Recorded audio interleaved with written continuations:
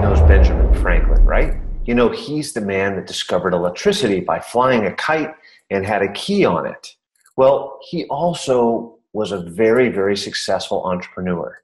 He had many businesses along the way, and when even in his 20s, he was a very, very successful printer. So successful, in fact, he was one of the most successful printers in the country. So what made him so successful? He was ambitious, he was hardworking, and he was trustworthy. And he always tried to outwork his competitors. He was a great networker too, which means that he went out and met with other business people on a regular basis and found out ways he could help them. He identified unmet needs and turned them into opportunities. Franklin's lifelong search for a better world did not always result in personal profit, though. He was most focused on doing well while he was doing good.